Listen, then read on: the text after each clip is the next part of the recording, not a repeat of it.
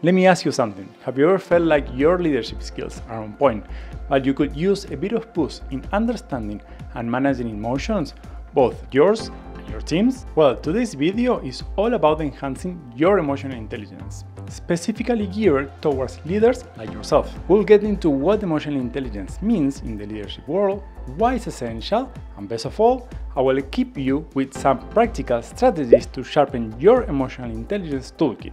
Let's get started.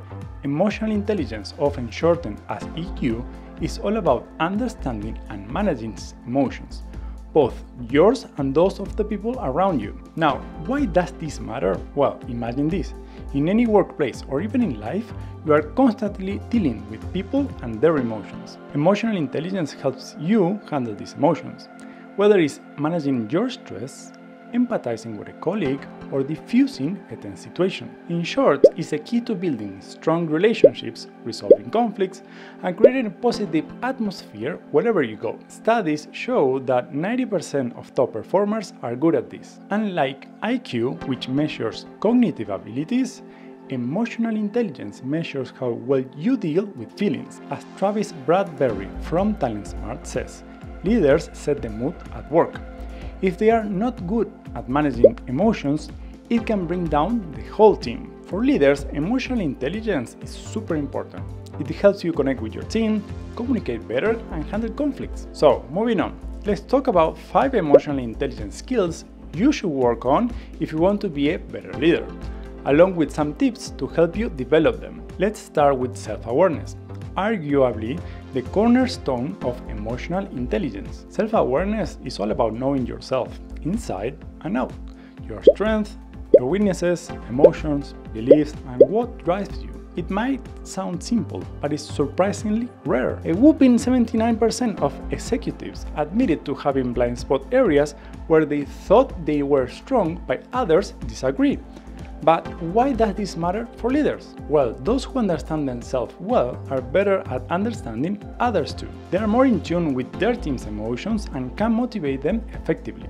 On the flip side, leaders who lack self-awareness can lead to poor decision-making and struggles with conflict resolution. But here's the good news. By recognizing your weaknesses, you can build trust with your team and show them that you are human too.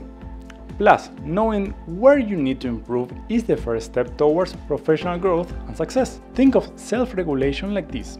The more self-aware you are, the easier it is to regulate yourself. When you can recognize what you are feeling and why, you are better equipped to respond in a way that is appropriate and constructive. Daniel Goleman, the psychologist who brought emotional intelligence into the spotlight, puts it well. Strong leaders aren't known for their emotional outbursts. So how can you improve your self-regulation? Here are some tactics you can try. Pause before responding. Give yourself a moment to collect your thoughts before reacting. Something as simple as taking a breath and counting to 20 can help you clear your mind. Second, take a step back. Sometimes you might need to physically remove yourself from the situation. Stepping outside for a breath of fresh air or calling a friend can give you the space you need to calm down. Recognizing your emotions. Keep track of what you're feeling and why. By identifying patterns, you can better prepare yourself to handle similar situations in the future. Empathy is like having a superpower in leadership. It means you can understand where a person is coming from and understand their feelings and experiences. But here's the thing. Even though almost everyone agrees that empathy is super important, most people feel like it doesn't get the attention it deserves. Yet, when companies make empathy a priority, they see some results that are pretty awesome.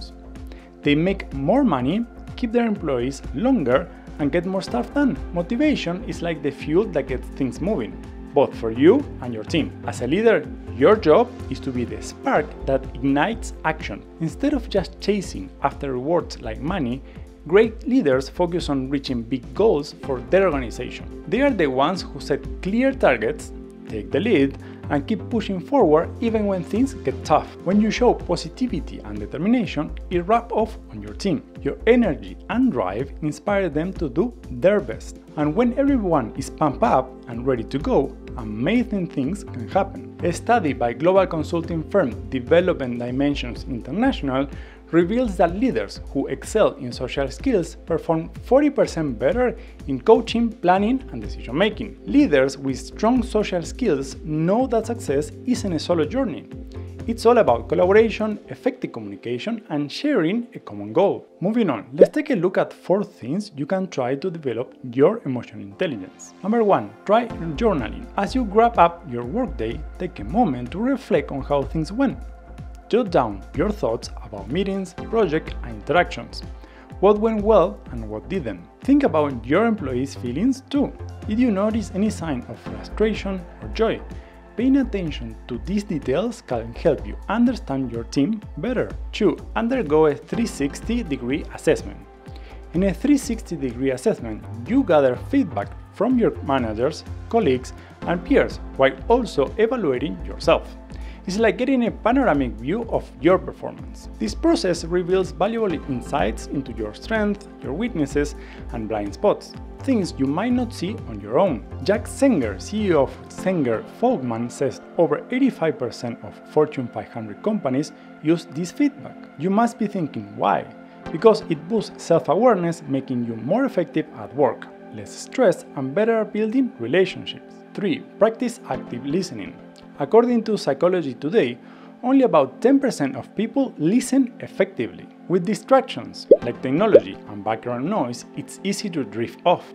But as a leader, being a good listener is key for emotional intelligence and effective communication. To boost your emotional intelligence, practice active listening. Focus on the speaker.